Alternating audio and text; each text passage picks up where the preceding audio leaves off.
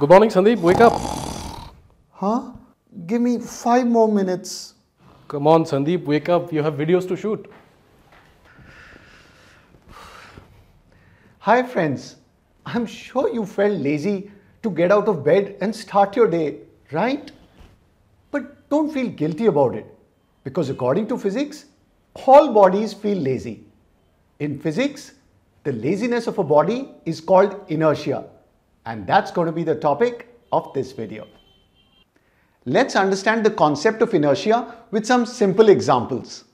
If you try pushing a big table, it's difficult to move it, right?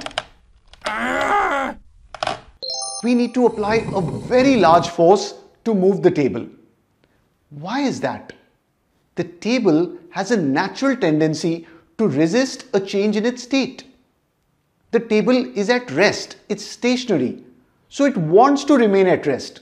It's lazy, it doesn't want to move. This is called inertia of rest.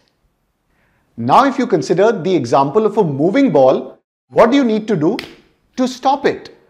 You need to apply a force. As you saw here, I applied a force to stop the moving ball.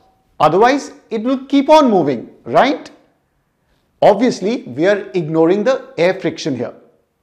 Another example is a rocket in space that wants to keep on moving. It does not want to stop.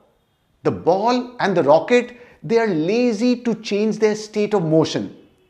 This is inertia of motion. Does everything have inertia? The answer is yes. So basically, everything is lazy. Now, do all the bodies have the same inertia? What do you think? The answer is no. So what does inertia depend on? Let's find out. Consider the example of a shopping cart and a train. Let's say both are at rest. Which one do you think has more inertia? Think which one will be more difficult to move. Obviously, it is more difficult to move the train as compared to the shopping cart, as the train is much more heavier than the shopping cart. So inertia depends on the mass of the body. Greater the mass, greater will be the inertia. In fact, we say that mass is a measure of the inertia of a body. And the same also applies if both the shopping cart and the train are moving. Let's say they are moving at the same speed. Which one do you think is more difficult to stop? The shopping cart or the train? Again, the answer is the train, right? You don't want to be standing in front of a moving train because it has greater mass. So it has greater inertia of motion. So remember, greater the mass, greater will be the inertia, whether you talk about inertia of rest or inertia of motion. Sir Isaac Newton first described the concept of inertia in his famous laws of motion. In his first law of motion, he stated that an object at rest will remain at rest and an object in motion will continue to move at a constant velocity unless acted upon by an external force. In other words, an object's tendency to resist a change in its state of motion is called inertia. And remember, as we discussed, greater the mass of the object, greater will be its inertia. That is why the first law is also known as the law of inertia.